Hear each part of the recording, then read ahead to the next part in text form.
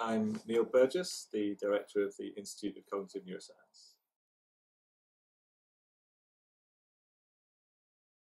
Well, I remember in the mid-90s, 1996, when the Institute of Cognitive Neuroscience was formed as a virtual institute. I was working with John O'Keefe in the anatomy department, and the functional imaging lab had recently moved to Queen Square, and it was very exciting to see an attempt to bring together people interested in neurological patients and animal in vivo electrophysiology and cognitive psychology and functional neuroimaging, all sort of being brought together to try to see what common ground there was in trying to understand how the brain works. And so that seemed like a very exciting thing. And then, of course, that was essentially an email list, a newspaper, a virtual newsletter and some interesting talks.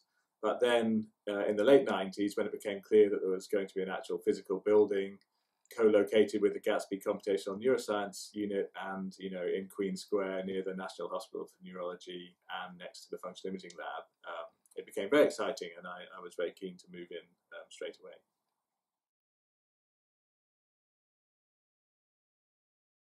I think since then things have developed. It's become much more mature science. At the time, cognitive neuroscience was in a way a sort of new, strange intermeshing of different disciplines: cognitive psychology, neurology, electrophysiology, and so on.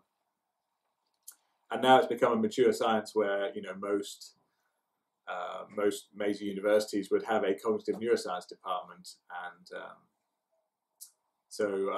I think the ICN has matured too, where now it's a mainstream department full of people doing cutting-edge cognitive neuroscience, and I'm very happy to still be part of it. And I think these links with other parts of UCL are still very important.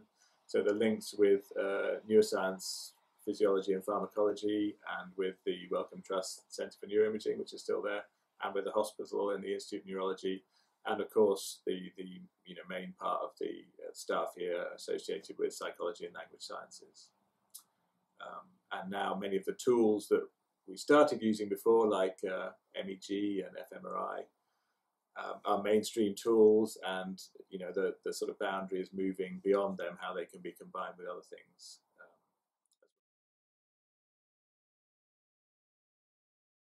I think there are some challenges to being interdisciplinary or placed sort of between different entities. So originally the ICN was between different faculties even.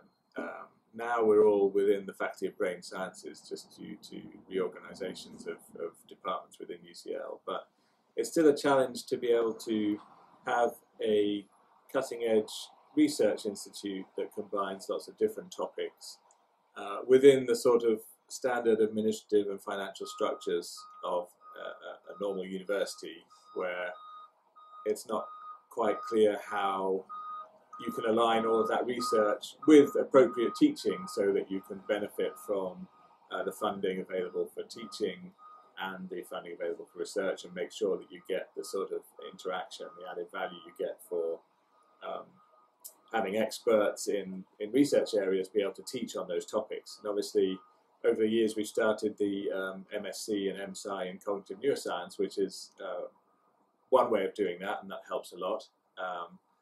But there are still some questions as to how we fit in with undergraduate teaching and postgraduate teaching, and how we can encourage members of the Institute of Neurology or the Division of Psychiatry to be a full part of the Institute of Cognitive Neuroscience, even though administratively it's not quite so clear how you can do that.